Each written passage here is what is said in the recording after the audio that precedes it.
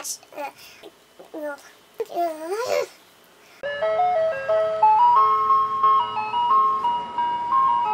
Hey guys, it's Jay, and today I am here with my 7 and 7 readathon wrap-up video. If you guys are interested to see what I thought of the books as I was reading them, totally check out my vlogs. The 7 and 7 readathon is a readathon that took place from July 31st to August 6th, and basically the only challenge was to read 7 books in 7 days. Which I completed, so I am very proud of myself, just saying. So without further ado, let us get started.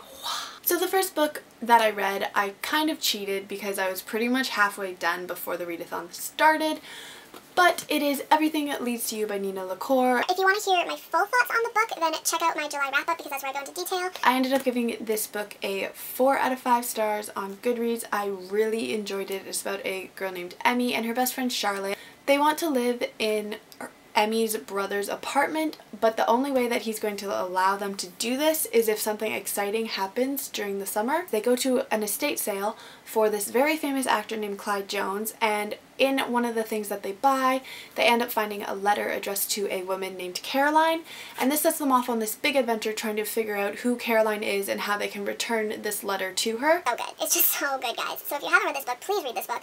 And if you want to hear my full thoughts, again, go check out my July wrap-up. The next book that I read for this readathon is Nerve by Jean Ryan. And I wanted to read this book because the movie came out and I wanted to see the movie.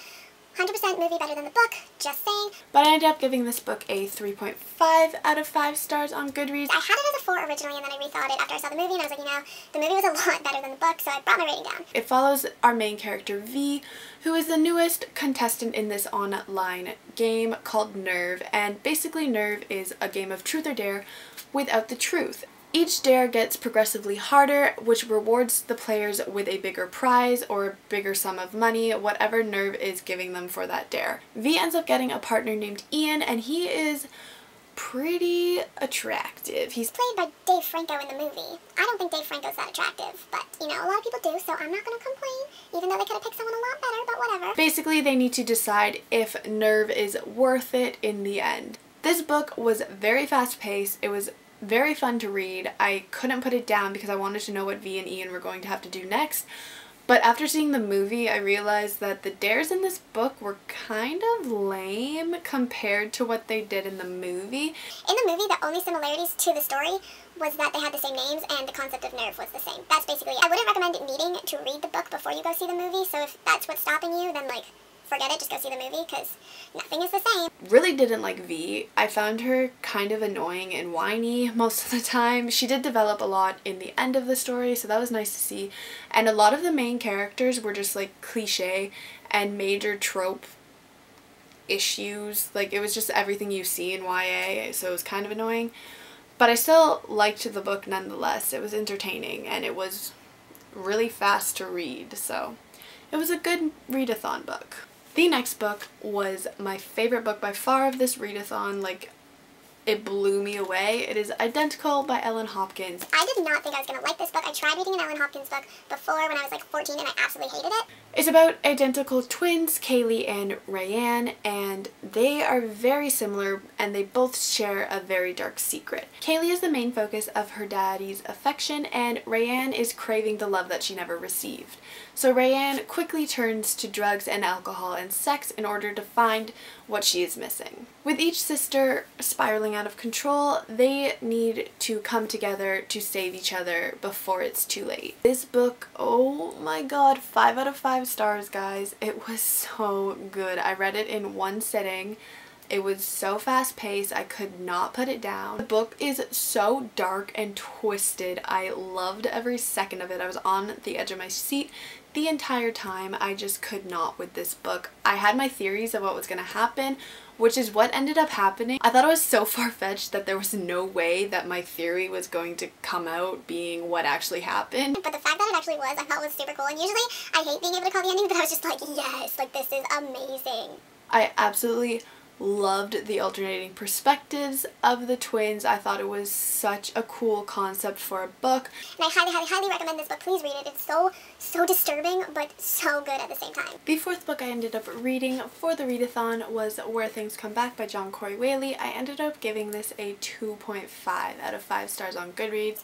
I did not enjoy it that much, although I understand why a lot of people love this book. It just didn't sit well with me. During the summer before Cullen Witter's senior year, a lot of things happen in his small town. His cousin overdoses, his town becomes obsessed with this woodpecker that's supposed to be extinct for many years, and his little brother Gabriel goes missing. On the other side of the world, Benton Sage is confused and doesn't know why he actually joined a missionary trip to Africa. And basically the two stories end up coming together, and it's had a very interesting concept, and I wanted to like it, it wasn't for me. I was very frustrated reading this book. If you want to check that out, it's in my vlog day 4, I believe. It bothered me so much I could call the ending of this book.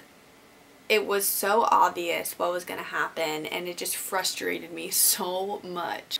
Half of the book I didn't even know what was going on. It was very heavily religious based, and I am not religious in any way, so I was just like, okay, cool, like I don't really care that much. The main character, Cullen, just something about him didn't sit well with me. He bothered me to no end. I feel like the book went off on a lot of tangents that had nothing to do with the characters or the plot. It kind of just felt like they were thrown in there to fill up space. I can see why a lot of people like this book, as I said, so I'm not saying don't try it, but it just definitely was not the book for me. But, I mean, it has 2 awards, so it's gotta be good to some people. Fifth book that I ended up reading is Please Ignore Verudites by A.S. King. I ended up giving this a 3.5 out of 5 stars on Goodreads. The book follows 18-year-old Vera Dice, and she is a pizza technician. Her single father ended up raising her after her ex-stripper mom left them in order to be with another guy. Her best friend Charlie just died recently, very tragically, and only Vera is the one who knows what actually happened. I loved the writing style in this book. I thought the different fonts and the crossouts and the flowcharts were such a cool concept and made the book a lot more enjoyable and fun to read. I loved how short the chapters were. I don't think there was one chapter that was over 6 pages. Which was very nice because I always find myself losing attention and I just cannot focus that long. And I loved how the chapters were some in the present, some in the past, and they were also from different perspectives, like the pagoda building and Vera's dad, and some were from Charlie. It was just a really cool concept for a book. Both Charlie and Vera were very unlikable characters. I still really loved them as main characters.